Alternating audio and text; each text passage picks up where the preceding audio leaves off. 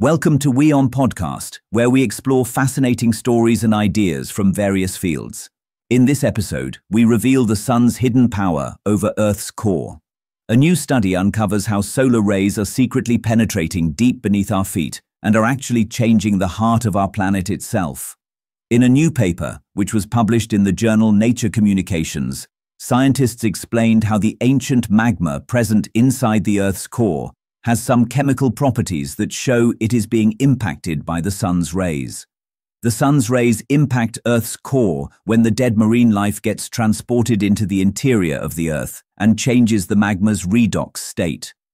The sun has been heavily influencing marine life around the world, which has depended on its energy and warmth.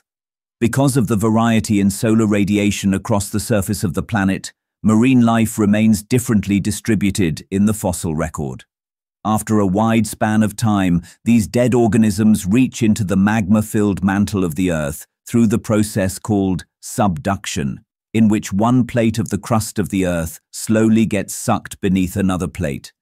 The paper suggested that the presence of these marine creatures in the magma is affecting the arc magma's redox state, in which a balance is created between oxidized and reduced forms of molecules.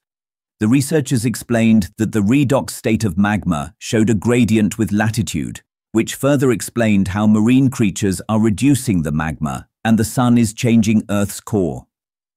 Previous studies mainly compared samples from the same longitudinal regions, such as the US in the northern hemisphere and Mexico in the tropical zone, without finding significant differences. However, our samples from different latitudes showed varying redox responses, which piqued our curiosity. Trying to explain these differences led us to discover this unexpected pattern, said study author Wan Bo, who is a geologist at the Chinese Academy of Sciences, in a statement. This unexpected pattern suggests that the surface climate has a direct influence on the deep Earth. It also suggests that the Earth's surface environment and climate have a vital influence on the deep Earth, Wan added. The scientists also found more carbon deposits present on the seafloor at lower latitudes, which have been interacting with sulfur and becoming sulfides. This is also suspected to have contributed to the redox of the magma.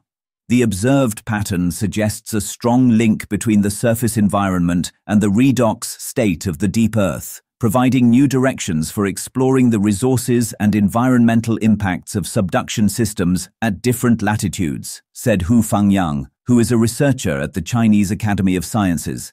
Thanks for tuning into this incredible story. If this episode resonated with you, don't forget to hit the like and subscribe button for more captivating stories to come. Stay tuned.